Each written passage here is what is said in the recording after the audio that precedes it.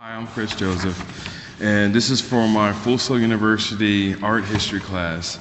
I am at the Dayton Visual Arts Center with Eva Buttacavoli. Buttacavoli. Just call me Eva. Eva is a lot easier.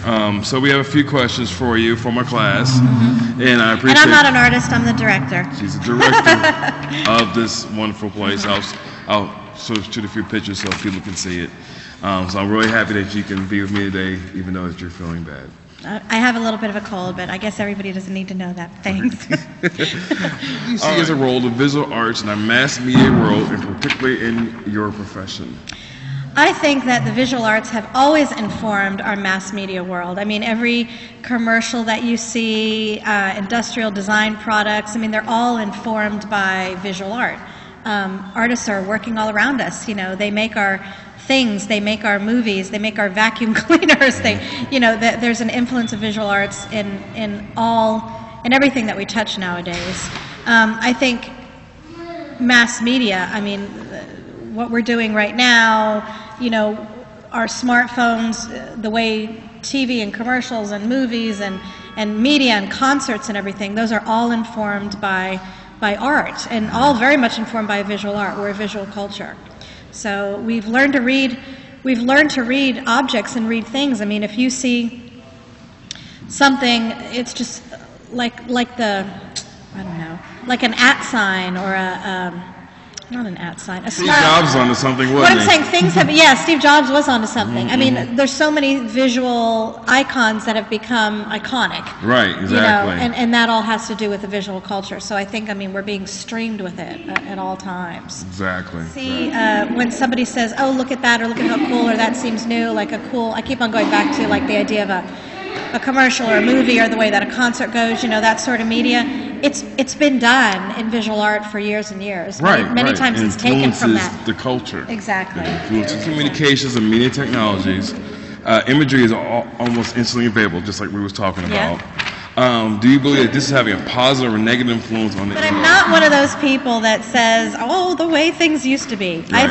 I believe we live in a time that is the most exciting time. I mean, you know, you've seen that history, you know, that timeline where we have learned more and advanced more in the past 50 years than we did like for 500 years. Right. I think that's fascinating, and that's all from technology. So I believe it does change art, and it changes the way we see art. I mean, we're sitting in a gallery right now with static images that are up on a wall like they have been for hundreds and hundreds of years. Right. But artists, because they're always on the forefront, have adapted what art is, and art can be just about, it can take any form.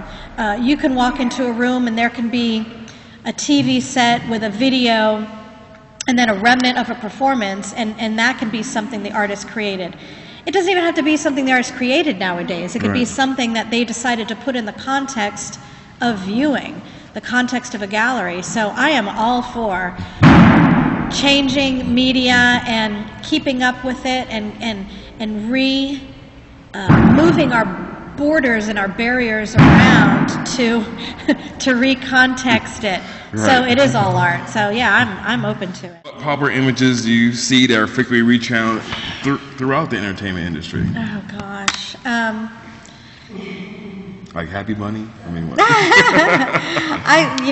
I'm sure we're a little bit different generation, but I'm sure, I mean, when I see videos, music videos, and when I watch TV shows or I see movies, they all borrow from things that have been in art. I mean, I remember a long time ago, 10 years ago, I was watching like a Madonna video or even a Lady Gaga video. Okay, Lady Gaga meat dress, can I just tell you? No. That was done in the 80s by an artist named Jana Starbeck. Look it up.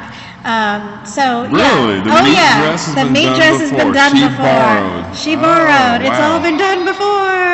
And it's hard for new artists because it's like there's been so much done over centuries and But that's millenniums. always been the job of artists, is to reinterpret, you know, an expression in the context of our time. Right. That's why I always tell students that if you want to learn about history, you can learn about history through art, because it is always a reflection of our time. Right, exactly. I mean, when you look at what the abstract expressionists were doing, Well, that was, they were in response to what came before them. And when you look at what the artists in the 60s were doing, they were in response to commercialism and industry that was happening. Renaissance period. When you look at the Renaissance period, that's when, you know, music was allowed to take different forms and have different instruments, and you know, different composers were all of a sudden not just composers of the court, but they were allowed to experiment. So art is always a reflection of a time.